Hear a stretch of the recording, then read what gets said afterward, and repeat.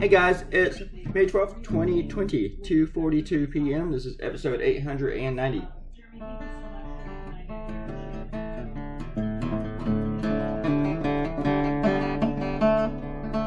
I slept through the hearing with Fossey, so I gotta go back and check out all that. And after I finish making this video, I need to do a Zoom thing with someone at Go Comics to try to figure out my FTP situation. I know I haven't talked about it a whole bunch here, but I got a huge problem with my FTP thing, and I've been going on with it since the beginning of March when I first moved in here. And or was that February? March? No, it's March. And I gotta tell you, Cox cable network, cable service, they suck. Suckity sucks. They suck the massive suck. I actually had to tell Cox, hey, stop trying to help me. Just stop, because you're just making it worse. And they sent me a link. Hey, right now we're suspending. I mean, this is our super duper service where we actually charge people for this quality internet help. But here's a link to get it for free during this pandemic. And God, it sucked. They don't know what they're talking about.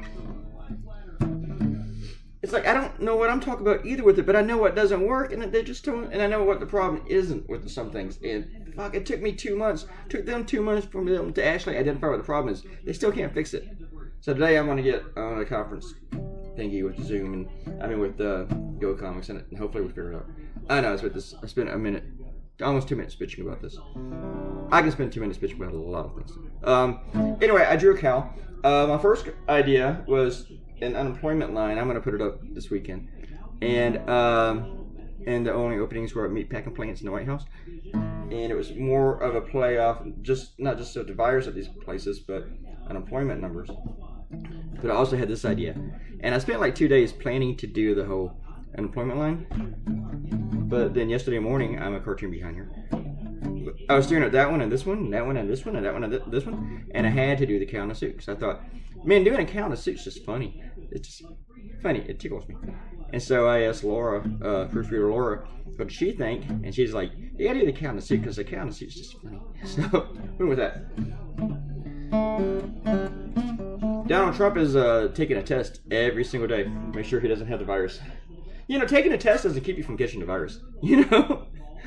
He thinks it does. He thinks it's like taking vitamin C or something like that. Doesn't really keep you from catching the virus. And in fact, you don't even need to take the test every day. You know, maybe every few days or whatever, even in his position, you know. And he's lying. And everybody in the White House is required to wear a mask except for him. Which means if he catches the virus, he's like, fuck you people. I ain't doing anything for your safety. But everybody here has to do shit for mine. And he's swearing that he's not getting within 6 feet of anybody. But you know that's not true. It's not. It's not. He's still ignoring it. Bruce wrote me a long thing on the last cartoon. This is his shout out. Hey Bruce. Bruce Guthrie. Great photographer. He says what he supposes the reason is that the child president doesn't wear a mask. Is it vanity?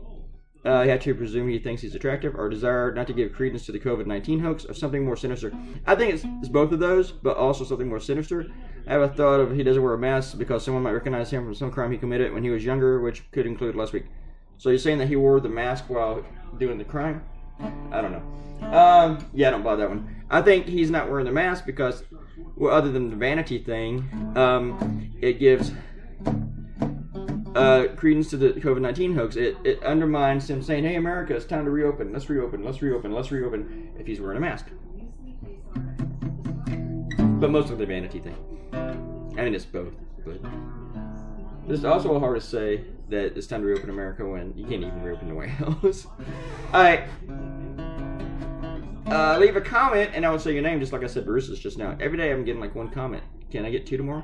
Click the red button and subscribe. Goodbye!